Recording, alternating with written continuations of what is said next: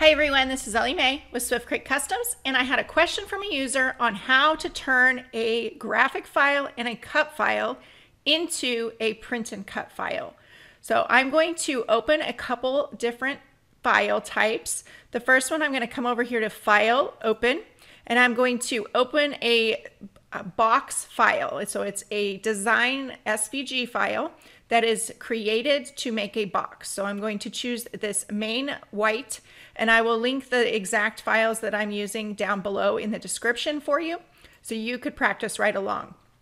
So here is what the file opens as. It is an SVG file.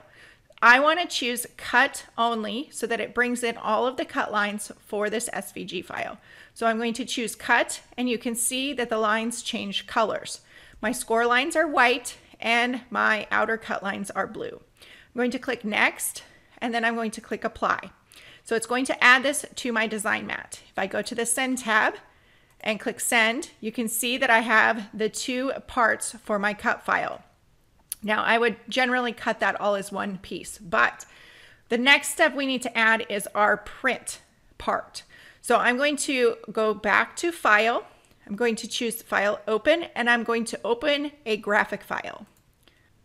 Now, I have just simply chosen designs not for any particular reason, but ones that are the exact same that the user was referencing. So a graphic image and an SVG image. So I'm going to open this pink butterflies, bouquets, and I'm simply going to select one.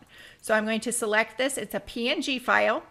And I want to bring this in as a background image because I do not want it to cut around that image. I want to add this to my 3D box that is already on my design mat. I'm going to choose background image.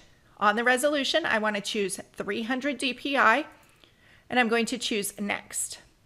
And then you can see it's larger than my actual page size, so I'm simply going to scale that down to the size that I would like. And once I have that within my print and cut registration marks, it is going to show that image. So now I could simply size it, and let's place this on my mat. I'm going to size my 3D box down to the size I want, and then I'll size my image. And you can print and cut whatever size that your printer could print. So if you can print 12 by 12 cardstock, you could set that up for a 12 by 12 print and cut. I'm simply showing the steps to add this to a box or to a cuttable file. So you can see I have my page marks here. The red means something is wrong. So I'm simply going to come over to my artboard, and I'm going to turn on the page marks and toggle those on and off. When you do that, you can see that my page marks moved out. You can adjust those if you would like. I usually use the full page marks. Now what we need to do is we need to set up our lines. So I'm going to click on my printed image. If I come over to the Send Design tab right now, it's going to show on the screen, but if I click Send, it's blank. Nothing is there because I have not set the file up properly. Now, back on the Design tab, I want to select my image, and I have scaled it down to fit within the score lines on this box.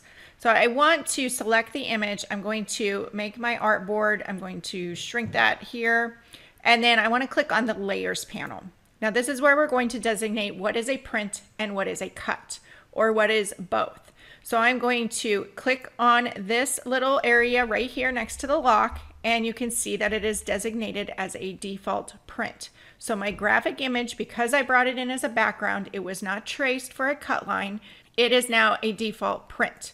That is exactly what we want. I'm going to click in that same area here next to main white. And in this case, I want it to cut and print.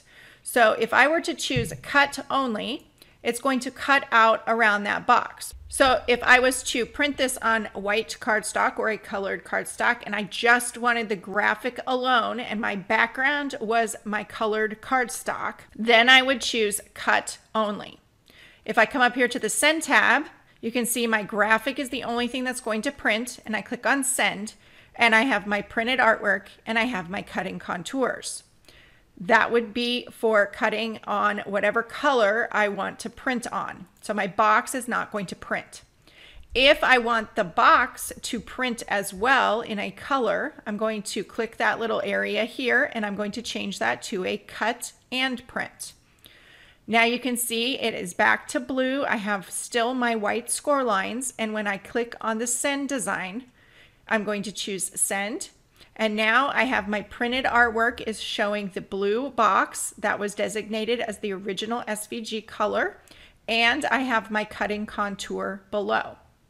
So those are just a couple options that you can do when you are trying to use a graphic image along with an SVG file to complete a print and cut project. If you have any questions, please leave those in the comments below. Check out the description of this video for more information, and make sure to like, subscribe, and click that bell for notifications. Have a great day, and thanks for joining me.